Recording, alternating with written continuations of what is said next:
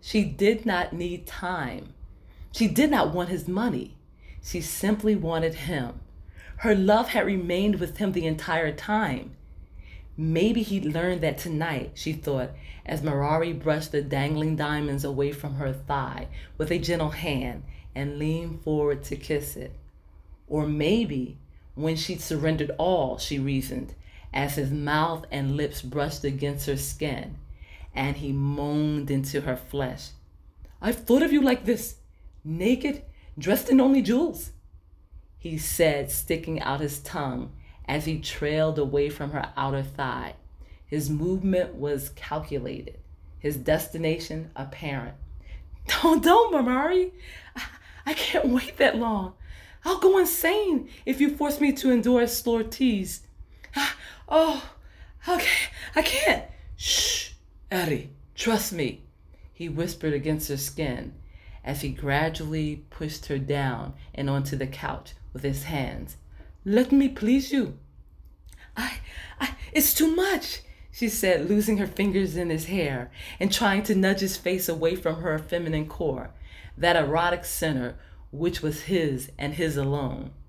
She needed aggressive lovemaking, brutal force, the kind that was fast and furious and instantly gratifying. She would lose her mind if she had to indulge in foreplay.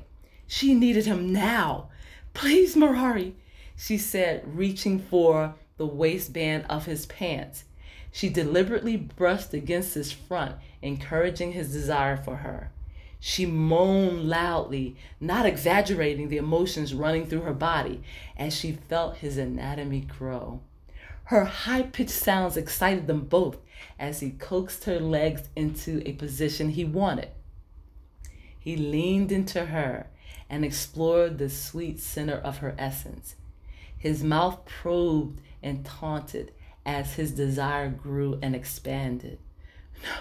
No, Mirari, I have to have you, she begged. Still, he ignored her request and sought the delights of her body. He scoured her curves with his hands as he licked and his tongue darted between the emeralds, sapphires, and diamonds of the chastity belt and fevered her flesh with the heat of his mouth.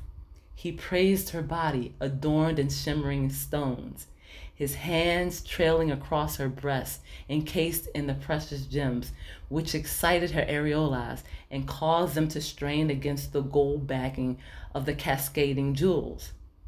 Do you love me? He asked, needing to hear her confession one more time. Am I your man, your lover, your prince? He demanded before giving Aaron what she desired so badly. He was manipulating the situation, but he had to have all of her before he could collapse into the soft interior of her body, before he could drown in the tumultuous whirlwind of passion that beckoned him. I never stopped loving you, Mirari Varadaraj, she murmured as he positioned himself atop her body and leaned in to kiss her mouth. You are the only man for me. You are what my heart desires, she sighed against his lips, and then cried out in passion as he pushed his body into hers. She felt the full strength of his masculinity. It soared through her as they began their session of wild lovemaking.